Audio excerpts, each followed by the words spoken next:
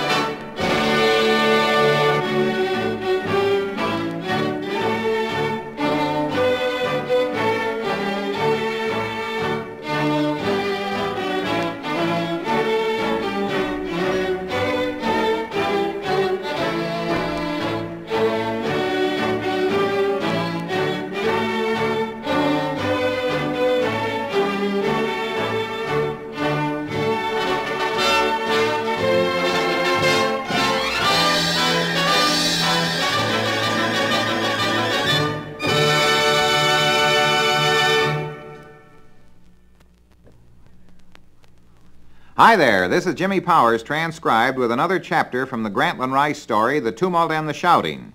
Today we're going to hear about television and sports. Granny called it Sportlight Films, and I'll narrate in first person.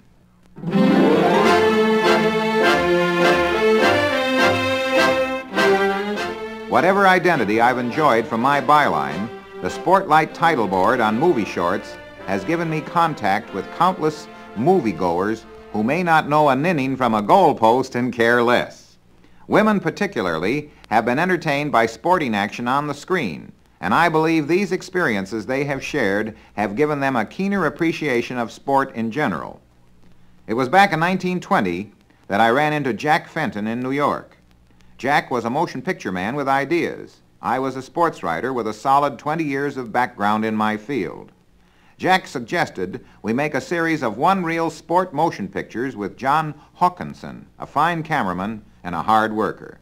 The films would be called The Sportlight, after the column I had been syndicating since 1913.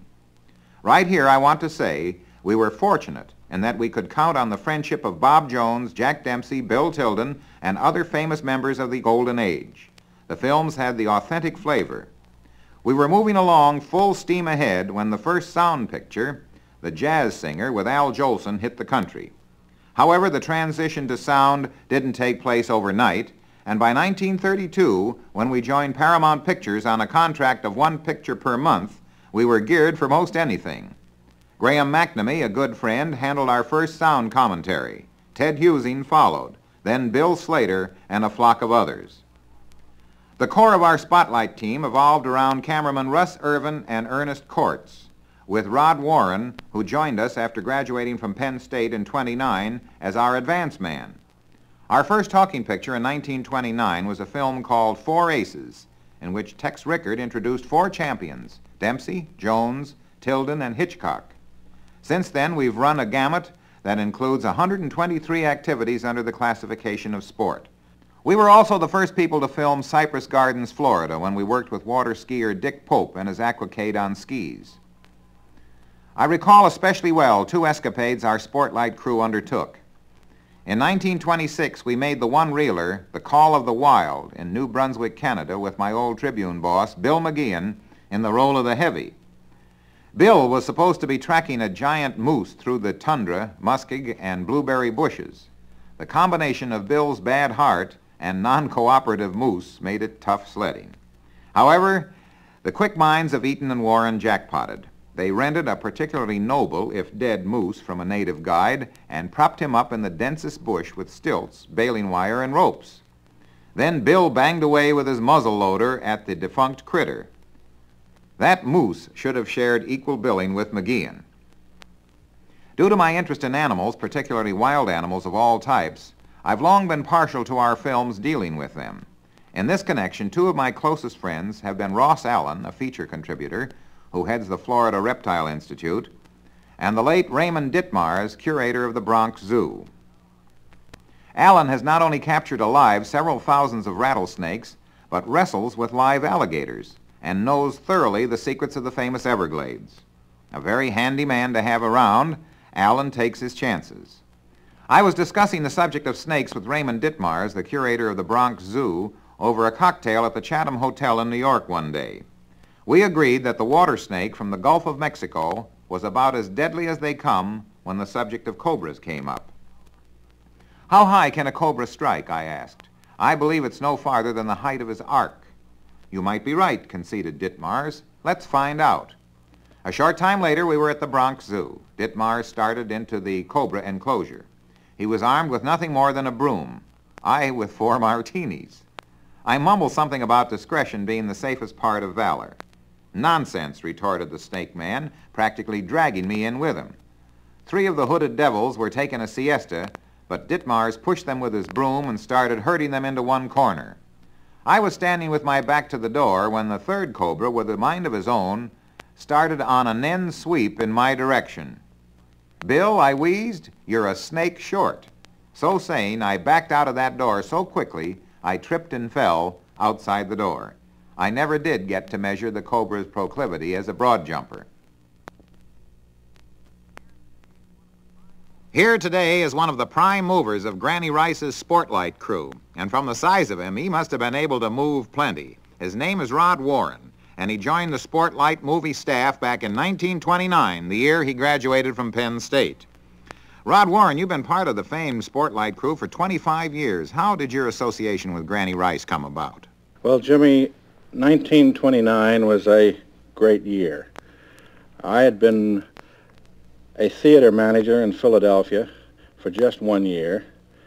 A chap that I knew named Jack Eaton had accepted a new job working with Grantland Rice as manager of his new Sportlights to be made in sound.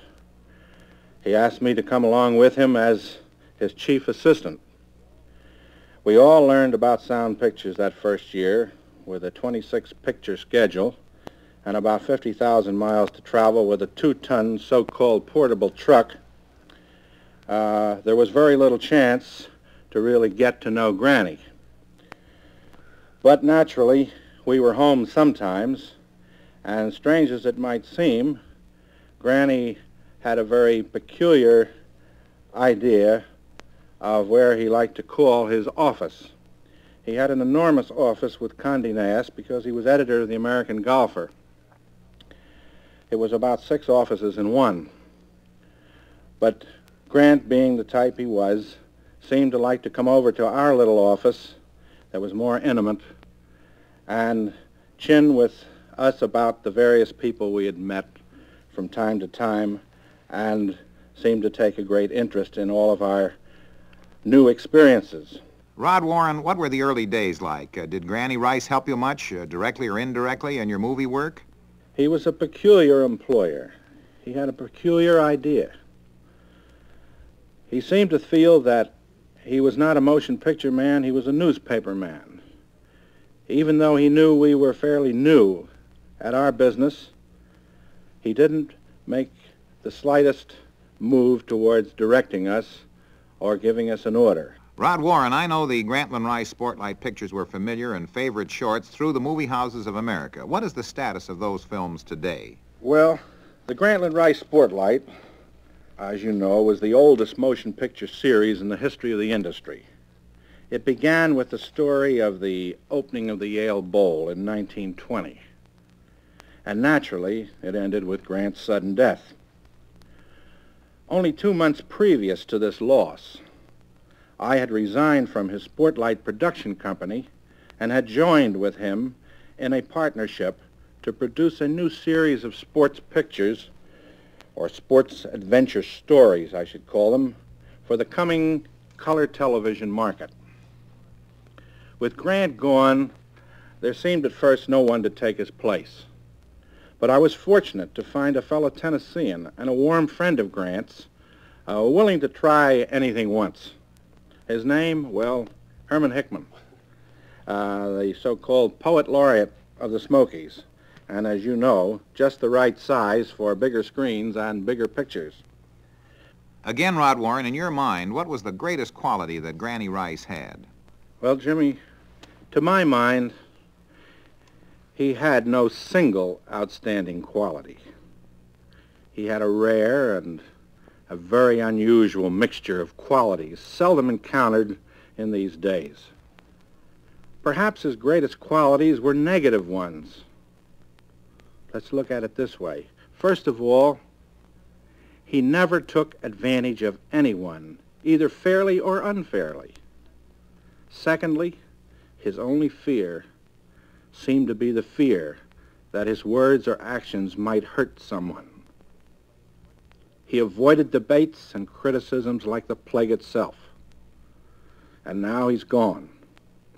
And after 25 years of close association, I can't tell you how a man with these attributes could possibly reach the highest pinnacle of success in such a competitive, wrangling field. Rod Warren, thanks for giving us the inside picture of the famed Sportlight sports movies, and from one who was there nearly all the way. And now, until our next chapter, this is Jimmy Powers transcribed saying so long for now.